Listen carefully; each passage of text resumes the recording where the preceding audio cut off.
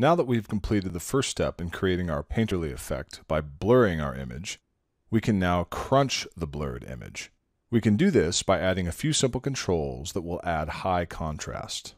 So first, let's take our exposure compensation and let's set it back to 0. And we're going to get our bright image back as a result of adding all of our offset base colors together. Now let's go back into our material. Let's make a little more room after the final add that's adding together all of our base colors to blur the render. And let's focus on the boy's shirt, because there's quite a bit of granular detail that's in the base color across the whole shirt. And let's look at the power of what adding high contrast to this blurred image can do. So if I add a floor node, and the way I do that is I right click and I just type floor under math, I can see I have a very simple material expression. And what the floor material expression does is it'll take RGB values into the input and it will round each red, green, blue value down to the nearest integer. The result is something that looks very much like this, a highly saturated, high contrast image. So if I now take my blur amount and I begin to adjust it, I can see the immediate effect that's happening on my image, a bit of a posterization effect. So let's set the blur amount back to 5. And after our floor node, let's multiply our floor by a scalar parameter. We'll call it floor multi. Let's set the default value to 1.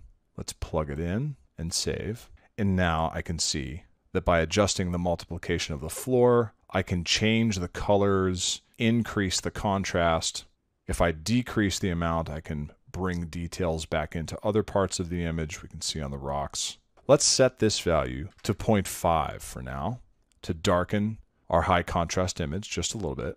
And now after this multiply, let's add a ceiling node. Again, it's a math operation. As you might guess, based on the name, it does the opposite of what the floor node does. It's going to take all of the RGB values that are plugged into the input, and it's going to round them up to the nearest integer instead of rounding them down like the floor does. Now, if we take a look particularly at the detail of the light area on the sleeve against the dark area, if we plug this ceiling node into the emissive, and now we hit save, we see that we have effectively removed all of the color and are rendering a flat red for most of the sleeves on the boy.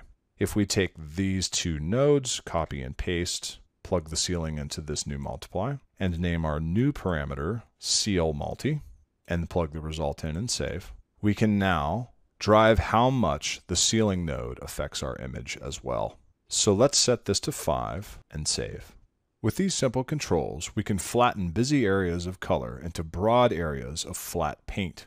Because the posterizing effect leaves highly saturated colors as a result, we need additional controls to affect the color. In the next module, we'll set up some simple controls to adjust the color of the render.